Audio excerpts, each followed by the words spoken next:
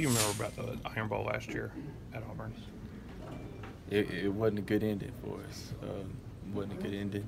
One of the biggest thing I was remembering that their fans rushed the field. You could have kind of like tell it was finna happen because they started jumping over the gate, and it's chaotic.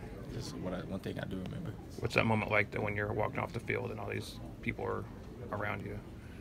It wasn't a good feeling. It wasn't a good one. In Montgomery, I'm sure there's a lot of Alabama fans there, but do you think that the town as a whole leans kind of Auburn's way?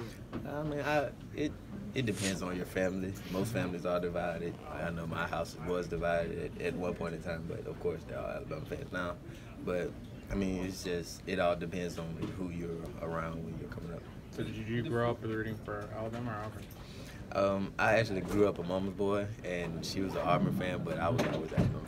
I mean, we've played in a lot of big games around here, you know. I mean, a lot of guys are used to it, and that's why you come to a place like Alabama just to play in big games like this and just not let it consume you and kind of get too many emotions going. You got to go out there and execute regardless of who you're playing against. So, yeah, I mean, that's kind of how we battle that.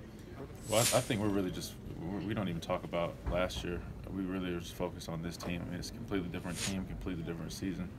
I mean, I know y'all probably hear that all the time, but it's true. We really are just focused on this season, this team, and especially this week. You know, this is the game that we have this week, so that's what we're focused on. So the score's not posted anywhere, hadn't been posted anywhere? Not that I've seen. In this game? There's been a lot of, last year was just kind of crazy, especially for me, just with the injury stuff and then doing that and not expecting to play and then having to play and then ended up losing, not knowing what our, fate was and kind of leaving the fate of our team and, to the, committee's hands. So it was just kind of a whirlwind of emotions. We didn't play our best game last year, obviously, and so, looking to have a better game this year. So.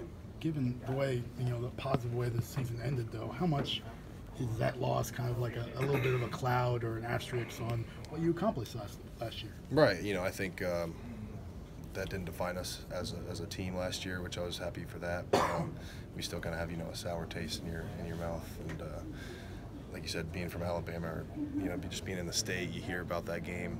And so just always having those bragging rights for 365 days is just something that we don't appreciate. So. It's a different subject, but